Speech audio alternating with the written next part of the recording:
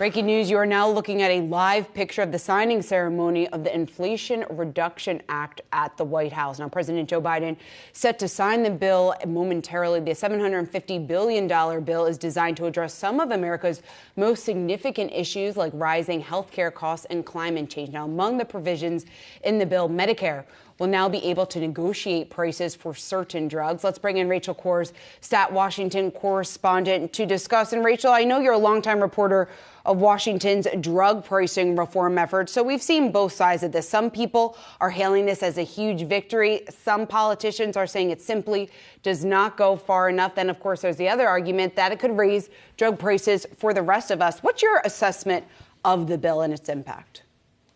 Well, it certainly is a big step for kind of Washington's drug pricing scene. We haven't seen any policy that would put any sort of price controls on drug makers for decades. And so this certainly is a big development for Washington. But I think there are questions, like you said, about how many, average Americans will see their drug prices go down, because the changes do mostly apply to the Medicare program. So it'll save the federal government money, it'll save taxpayers money, but at the pharmacy counter, it's unclear kind of who's going to see savings right now. Rich, it almost feels like the gun legislation, right? There's not what anyone wanted, but certainly finally a long overdue step in the right direction. So let's start with the seniors. How much theoretically will they save, and when will it kick in? Right. So for seniors at the pharmacy counter, the most important provision for them is going to kick in 2025.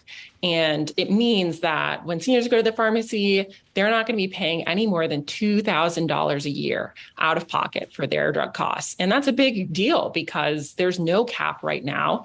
If they're taking expensive drugs, if they have a disease like cancer, that they can just, keep paying and paying and paying. So I think that's going to be a very big deal for them. And in 2026, if patients are taking these drugs that Medicare is going to negotiate, then they're actually going to end up paying lower prices because what they pay is a percentage of the drug's price. So there could be a potential for significant savings.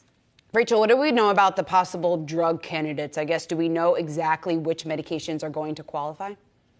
We don't quite know that yet. And I think we'll have a better idea next fall when the health department announces which 10 drugs it's considering for its first round of negotiations. But Wall Street analysts are picking out some drugs from AstraZeneca, GSK, Eli Lilly, and Novo Nordisk as potential early candidates, because drugs have to have been on the market for 9 years for small molecule drugs and 13 years for biologic drugs to even be eligible for the negotiation process. And they have to be really expensive and cost the federal government a lot of money. So it's a limited number of drugs that are going to be eligible, especially this first round. But those are kind of the companies that analysts are looking at right now.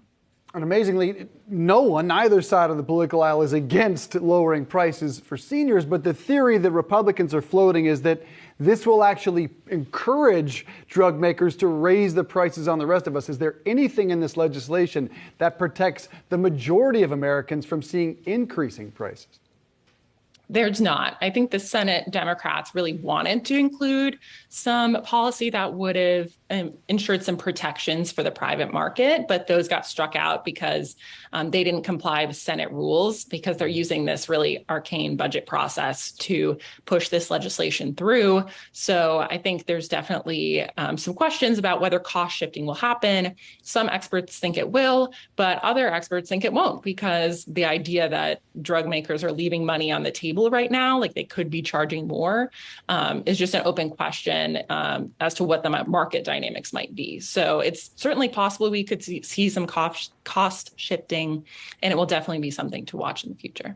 Rachel, like Dave said, this is an issue, lowering drug prices, that has gained support on both sides of the aisle. Now that we do have this law and this roadmap, I guess, what do you think this tells us about what the future of drug pricing could potentially look like?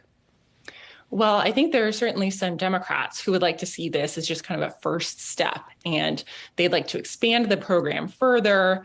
A lot of Republicans wouldn't necessarily like that to happen. So a lot depends on what control of Congress is going to look like after the midterm elections. But there are also several issues that this legislation doesn't address, like patent reform and pharmacy benefit managers, which are kind of the middlemen between drug makers and insurers. So there are certainly areas for bipartisan reform, and drug pricing advocates are planning to keep pushing even after this legislation is signed. And lastly, what can you tell us about the overall increase in terms of, we've seen a study, how much drugs are costing, rising at dramatic rates even from a year ago? Right. So I think one important thing to keep in mind is that this legislation doesn't do anything to regulate the launch prices of drugs. So it's very possible that we will see very expensive drugs come on the market, and this legislation won't kick in for 9 to 13 years. So it's very possible that we'll see some very expensive drugs in the market. Drug spending could certainly go up. This is not the end all be all, but I think there is at least some mechanism at some point for some cost controls on these very expensive medications. Yeah, the median annual price for new U.S. drugs this year, more than $250,000. So it's a small step in the right direction. Rachel, thanks so much. Appreciate you being here.